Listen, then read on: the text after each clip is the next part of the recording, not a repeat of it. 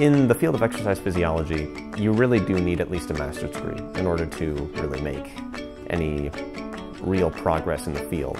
But about my junior year, I decided that I wanted to shift into more of like a med school, PA type of focus.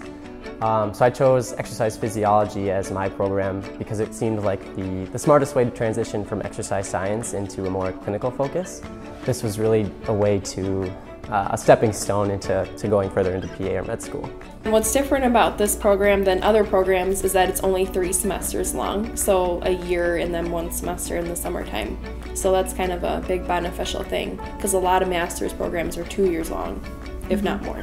You got to choose between an internship or a thesis, where a lot of schools make you do both. And if you're not going to go on to do a PhD program or something where you would need to be able to do that, you don't have to necessarily do that here. You get to kind of pick and choose what you want to do.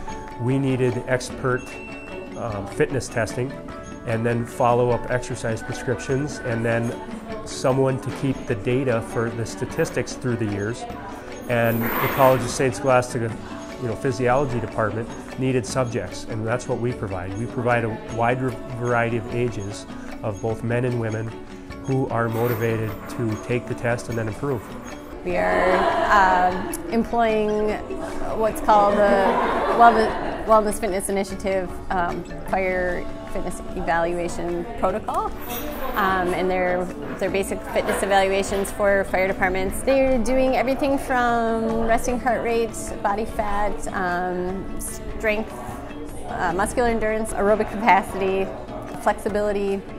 I'd recommend this program to people looking to further their education, wanting to get into strength and conditioning or cardiac rehab.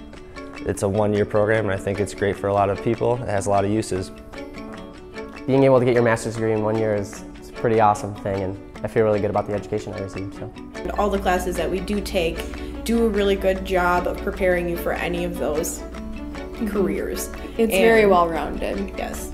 Obviously, I've gained new technical skills, a broader understanding of the science of exercise physiology, just in terms of theory, but also in practice. But yeah, beyond that, I've just gained a greater perspective as to what opportunities are available to me and how to exploit those opportunities and make something of myself in the field.